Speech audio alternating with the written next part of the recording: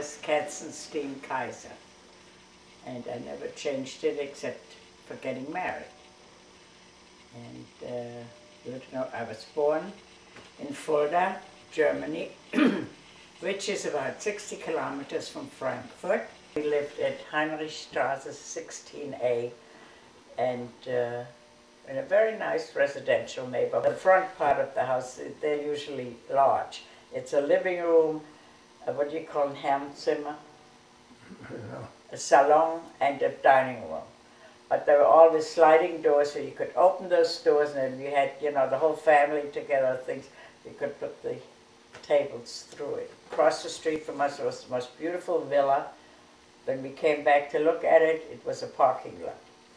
So it all changed. Our house was rebuilt with having stores in the bottom.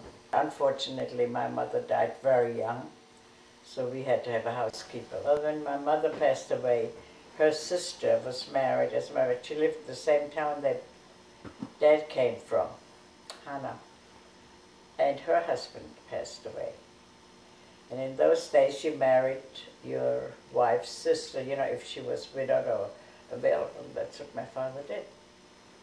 And she is Margot's mother.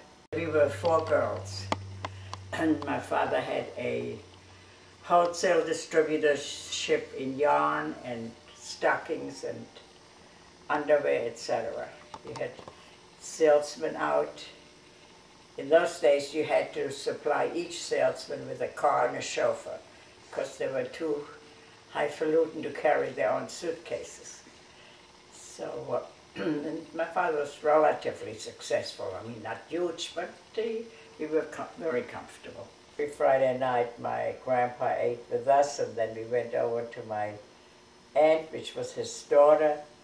So and spent the holidays, everything together. My grandfather was the most unforgettable character. He was a man that could do anything. He had, first of all, in his apartment, which was on the front floor of our house, he had a menagerie. He had a squirrel, he had a little cage for it, which went round. He had, you name it, one of each animal. He could cook, he could sew, he taught me to knit, he taught me to dance, not very well, but and he was really quite a character. My father went to America to see what America is all about, and he came back and realized that if he wanted to immigrate to America, he would have to really do physical labor work, which he was not prepared to do. I mean, he wasn't able to. So he did nothing.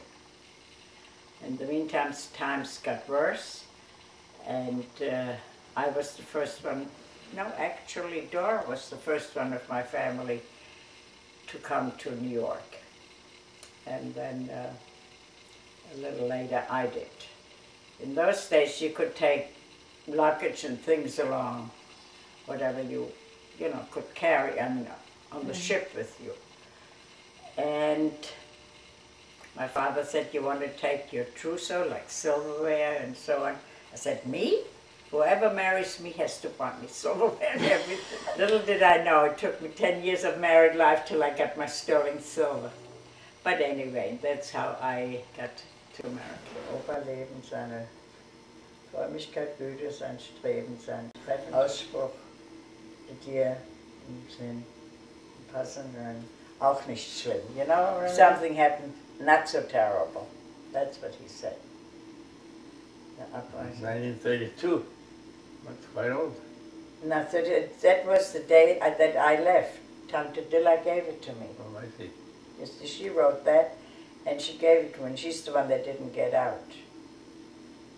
She had 2 children in Israel, and then, no, one is, Dora is still living, Arno is not living, Marta is not living.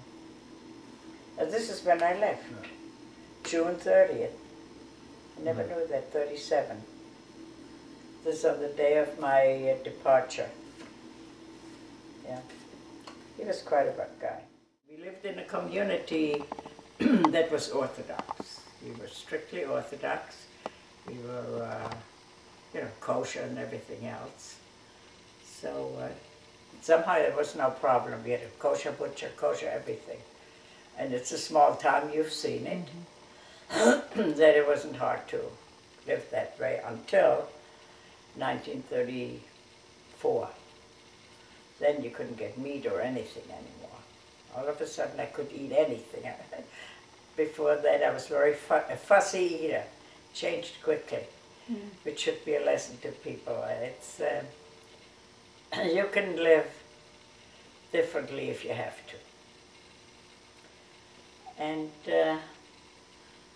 my parents stayed with Margaret, my younger sister, and they till crystal night, till someone tipped off my father and told him to leave immediately, not take anything except whatever money he can put his hands on. And that's what they did. They went to Frankfurt and they went to a rooming house.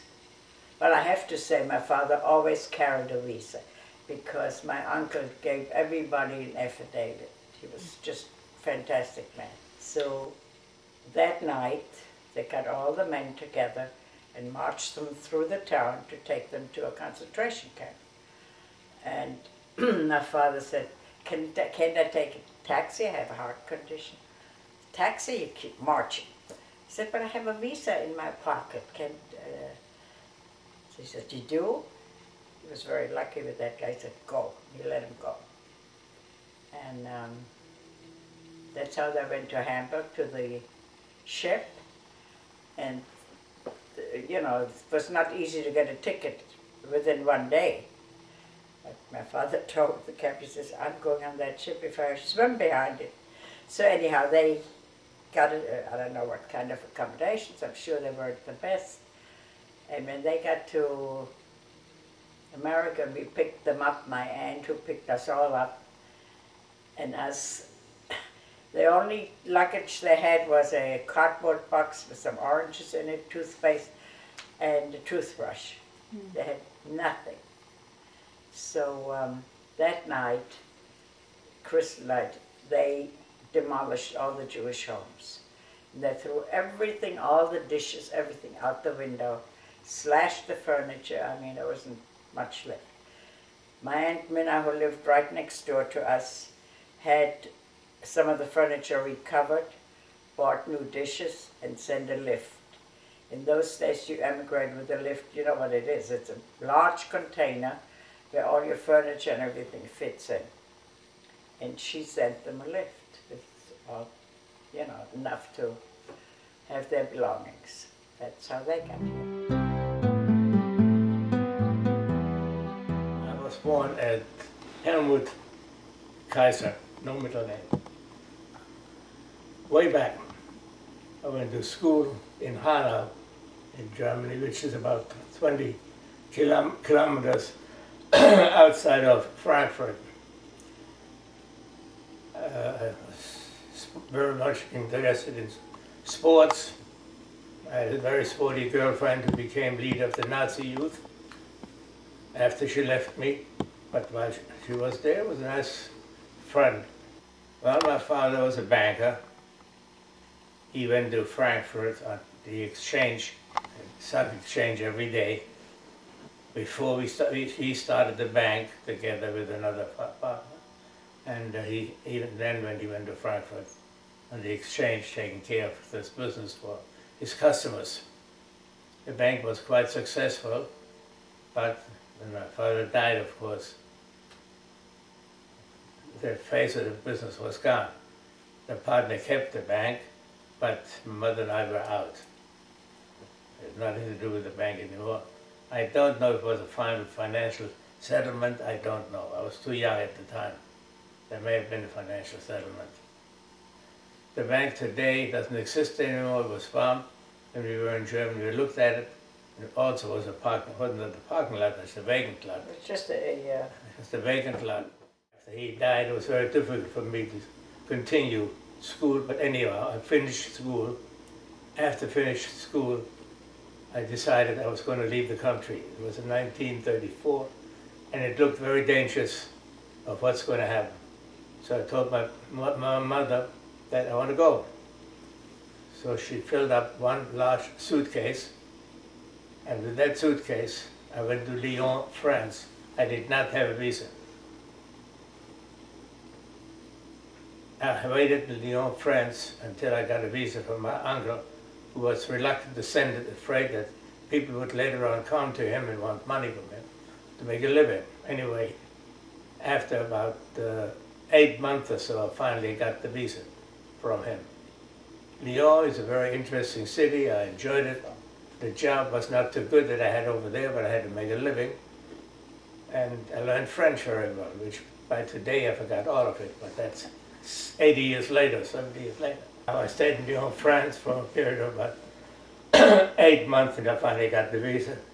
I got a ticket for a trip back to, not trip to America. I got here, and they received me very well. When I came to the States, my uncle says, "Welcome, it was too German. We call you Herbert." I registered at college as Herbert Kaiser. And later on, my uncle said, "Well, no, it's still not right. Let me call you Howard." So my family called me Howard. In college, they called me Herbert. And the old friends called me Helmut. I had 3 names at one time. Howard was the one that really persisted. Stuck to you. To make a living when I got here, I took any kind of a job. Started out in the machine shop, then in the cotton store, then all kinds of different jobs. I finally ended up working for my uncle in his place. He had a wholesale coffee Not sure. company selling only to restaurants. I worked for him for quite a while, and in addition to that, I tried to make various formulas for chocolate, for hot chocolate, for gelatin desserts and so on, while I worked over there in the laboratories, since I graduated as a chemist in Germany. No. When I came to New York, I started studying. In order to get into the college, I had to go for 6 months into the school to learn English the way you need it in college. I started in college at night because I had to work during the day. I continued going to college, and at the same time, I was hired by the Corps of Engineers as a chemist, since I graduated as a chemist at the time. I worked for the Corps of Engineers for about 3 or 4 years during the war, keep me out of the war because they needed me badly over there apparently, rather than go to the war to Europe. But in the meantime, while a friend of mine and myself decided we go buying a business, because we knew the war is going to be over, and when the war is over, you got to make a living. We found a small cosmetic manufacturer who was willing to sell at a reasonable price, which we could afford. We bought the business, and at night we formulated all kinds of creams and lotions, and during the day we had to work. The women. In the meantime, The women. Alice went to work during the day, packing some of the stuff and trying to get customers, and sold quite a bit. It did quite well. Till finally the war ended, and I went to the business altogether with my friend. We worked up that business quite a bit, but in the long run, I figured I want to get away from New York.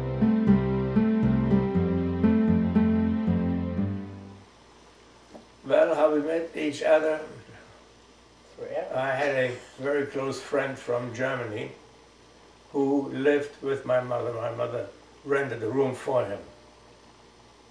And one day, on Sunday, this friend and my mother invited me and Alice. Well, he was a good friend of mine too. And Alice together Well, it didn't take very long, and I liked her a little better than my older girlfriend. And I told my friend, said, look, let's go out together, let's have dinner together. So he said, well, but I can't afford it. I said, well, I'll pay for it. Anyhow, we went out together, and that was the beginning of the end. After that, my other girlfriend was dropped, and I had a new girlfriend, which I finally, after a long time, married. Because I went to college for about a period of, well, it was 9 years, but 1 year didn't go because I don't know what the reason was. Actually, 8 years. You didn't because you got married. That's right, there was a reason. And I promised your mother you'd finish. Okay, well anyway, what was my thought now? I'm sorry. You finished college. We finished college, and Alice had to wait. The only time we got together was in the evening when I came from college. She picked me up, and that time together. Sundays I had to study. Saturdays I got together once in a while. But the trouble was that I took courses in chemistry. And chemistry courses usually are very late. They left at 9:30, 10 o'clock. And at 7 o'clock in the morning I had to be back to work again. He was a very interesting man. He was an ambitious man. I mean, a lot of people would work during the day and go to school at night. It takes a lot of doing, and that impressed me, and I liked it. And so he had a boat at the time. You forgot to mention that. It was quite an inducement. A sailboat. No, it was not an inducement. Oh, no? No, he took me out the first time on Decoration Day, and in New York, Decoration Day, it's the worst time you can go. It's windy, it's cold. I came home, and the next day, I couldn't go to work. My eyes were completely closed. I had a windburn. So he called me up, and he said, well, how are you? I said, don't you ever talk to me again. But we did talk to each other again. But those were nice times. His friends always helped him. In spring you had to paint the boat and all that. It was a very, very nice time. We were in those days still the old school, so when we decided to get engaged, he went to talk to my father. So my father said to me, he's a very nice boy, but you know he's not religious. I said, yeah, I know that. So he made a go out of me. Excuse me, you're still Jewish. Huh? You're still Jewish, up to a point. The wedding day is May 7th, 1940, and we got married in New York. And we were married by Rabbi Hoffman, which was the rabbi that married my father in Germany. The wedding was not a very elaborate affair. It was punch and cookies, that's it. And a handful of people, that's all.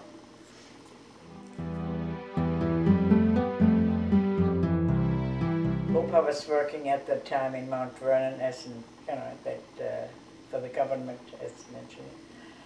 So he wasn't home, but my mother-in-law said, call me anytime. She wasn't that far. Anyhow, when it became time, she went with me, and we took a cab. We were going to the hospital. You know, in New York, everything is quite far away. And on 59th Street, he stopped the cab. He said, this is as far as I go. You have to take another cab. So we went out. It wasn't easy to get. And as we stand on Columbus Circle, 59th Street, my water broke. I'll never forget that. Then finally we got another cab to go to it's the Presbyterian Hospital, I think.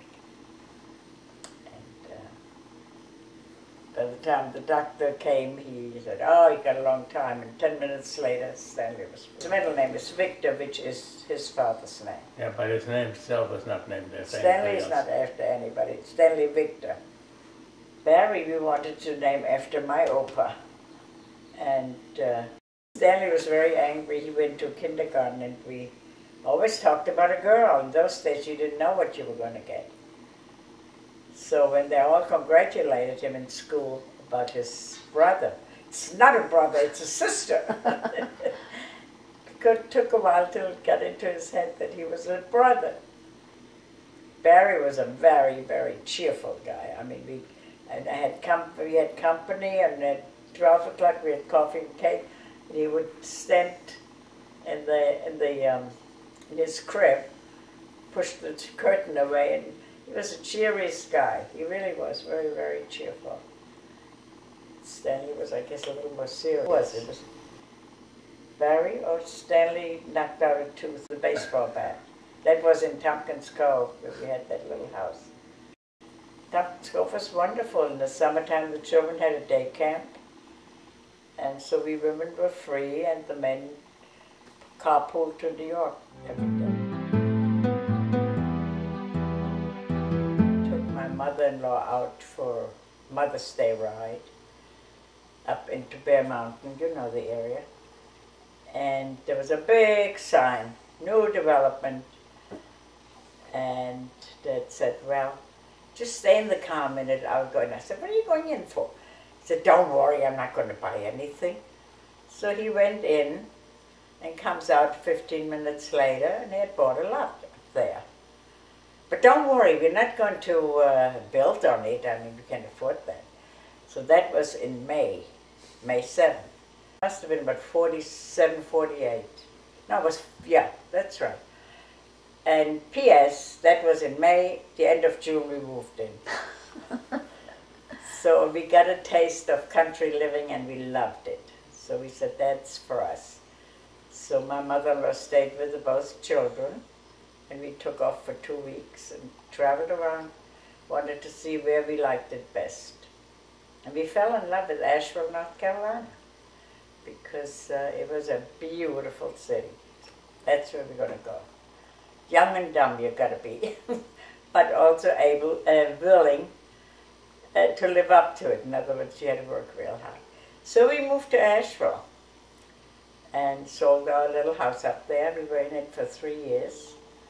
It was a wonderful community, Tompkins Cove. All Jews, played cards, that's where I learned mahjong, and it was very nice. It was not a good business town. And Dad was traveling with, which we handled in business, dye stuff, chemicals. But he's not a guy to travel, to be on the road. That didn't sit with him. He used to come home Fridays, then it was Thursday, then it was Wednesday. You can see he didn't enjoy traveling. So we bought a business, a printing business, which really didn't, it was very hard work and didn't pay that well. Anyhow, then this bookstore became available in Waynesboro, and we bought that. And that became very successful, but we didn't like living there. I mean, we moved, the last year of our stay, we moved over to Waynesboro. But it was a real hick town. And your Gentile friends were till 6 o'clock friends. People from the radio station, they were a very good friend of ours, but not in the evening. Not socially, in other words. So a salesman came and told us about Wills in Greensboro. Mrs. Jervis was her name only. Fort Wills, it was on Green Street, and it was one store. And after we were there 1 year, the agent that was for Friendly Shopping Center came to us and said, Mr. Kaiser, you have to make up your mind in 1 hour. We were contacting Strawn's bookstore, and I had a falling out with them. If you want the lease, you can have it. So Dad said, well, let us have a board of directors meeting. So we discussed it, and we decided we're going to take it. Didn't have the money, but we felt what was it, the poor people, if by that time we can't make it, we could always get rid of the lease. And that was the smartest decision we made. And 2 years after we moved to Friendly, we opened up in Durham. So we had about 12 stores in different cities. One in South Carolina, one in Virginia, and the rest in North Carolina. Basically a bookstore with all the trimmings like stationery, greeting cards, art supply. And it was a small gift Office supplies. Office supplies. Yeah, but I mean, as far as building up a business, you have to have the ability to see what can be done in a business. When we opened up stores, we picked up the stores the cities that needed a bookstore, that competed. Well, they all had bookstores before, but we opened up anyway, and we saw possibilities in each one of these cities. So all in all, we had some nice experience even in our stores. We had some people, some book people, had some books signing of authors in our store. Harry Golden was one of them. Harry Golden, I had one or two others that came and signed their books.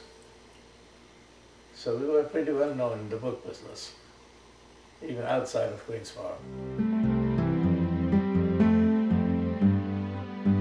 Greensboro, I didn't have too much time for friends because I was in front of a bar mitzvah.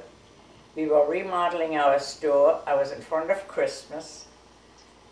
And when we were renting a house when we came here.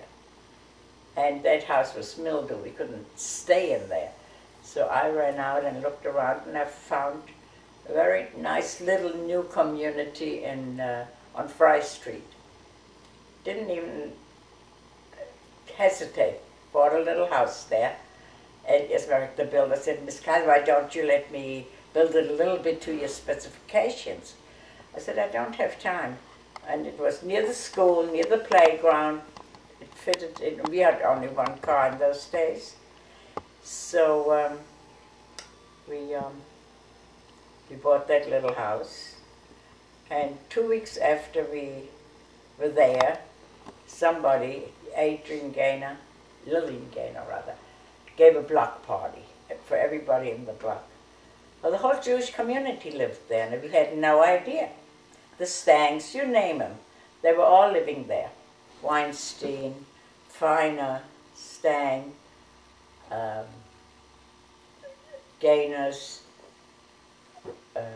Muriel Hoff, they all lived there, Sylvia Silver, they all lived in that whole little area. It was so strange. I had no idea when I bought it because I didn't have time to check out and check around. But P.S. came Christmas, I had a breakdown. It was a little bit too much. But we survived it. So we fell right into that. We immediately joined the synagogue naturally, because in Asheville belonged to the temple, which was awful. So we stayed, everybody stayed there about 5 years. Then we built this house. Stanley's wedding, it poured. That was in Durham. It was a disaster. Huh? It was a disaster. Right. It rained, everything had to go inside where they had planned to have it outside. The night before we had a rehearsal dinner. That was beautiful at the Blair House. That was very, very nice. And the wedding was nice, but it got ruined by the rain. Because we had to move from wherever the wedding was to the hotel. And then we had a brunch in the morning, and everybody had to get up to introduce themselves. And I'm Jenny Kaiser, friend of the Kaisers, burial Kaiser. That went around, and then came to Barry. He said, "I'm Barry Kaiser, friend of the Goldbergs."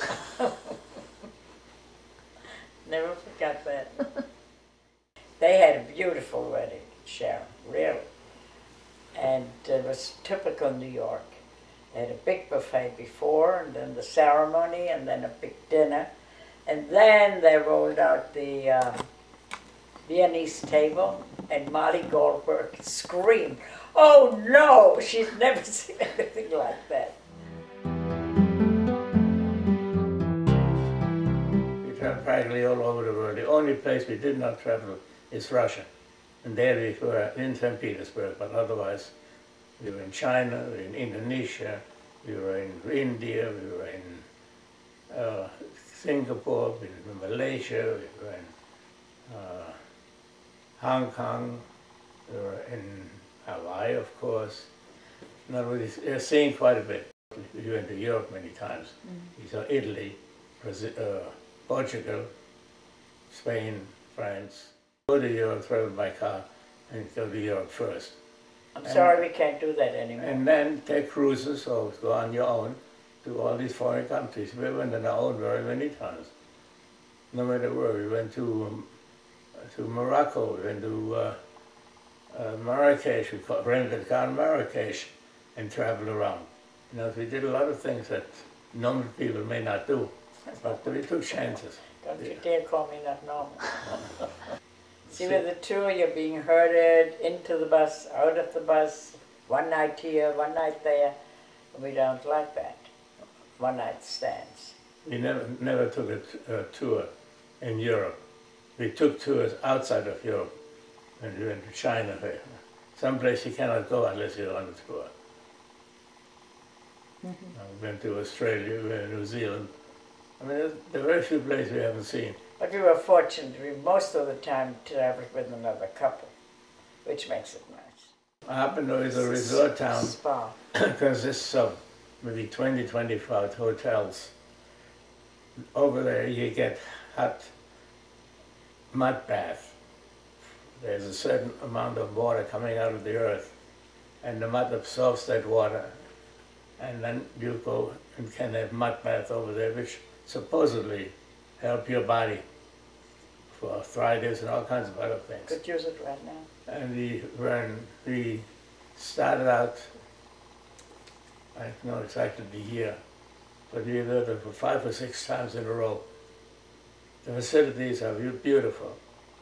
That town is a typical resort town with no people, no cars in the center of town. You walk around without cars. We traveled at it, not too far from Verona. It's very close to Venice. And we stayed in Aveno for a week or 10 days. We went to Venice about 2 or 3 times during that time. And we know Venice very well now. Verona we don't know so well yet because Mom got lost one time in Verona. I know we were on a ship one time. Last year. And they had some kind of a game that anybody over under 30 had to get out of the group. Under 40. Married 30 years. Married 40 years. We're the only ones that married 50 years or more, and we got a bottle of champagne. But then he asked us, what makes you live as long as you do and be happy? Just well, drink a day. From that time, we were known on the ship for the people with a drink a day. And you have wonderful experience, you have rough experiences, but bad experience. It's very, What else? it gives you a lot because now that you're older, you remember all that. I wish we could go, but I can't go anymore.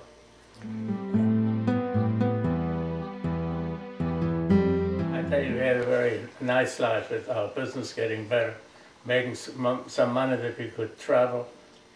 Really, we had a very nice life for 67 years, but rather for how many, 67 years. We had a very pleasant life.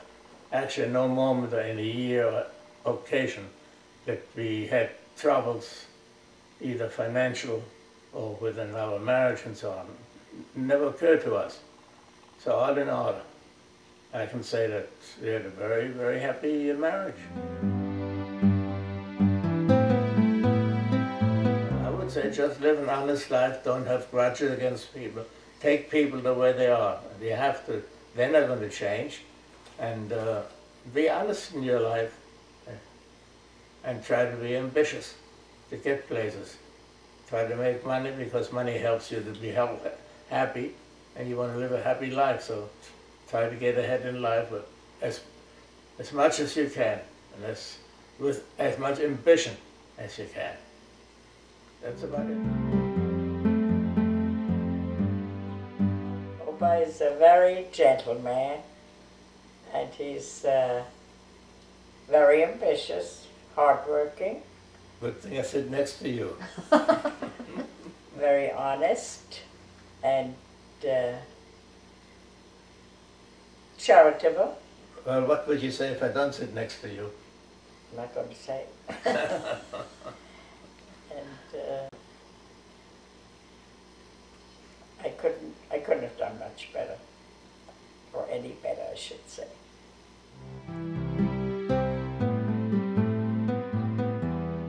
As a very ambitious woman, very friendly with everybody.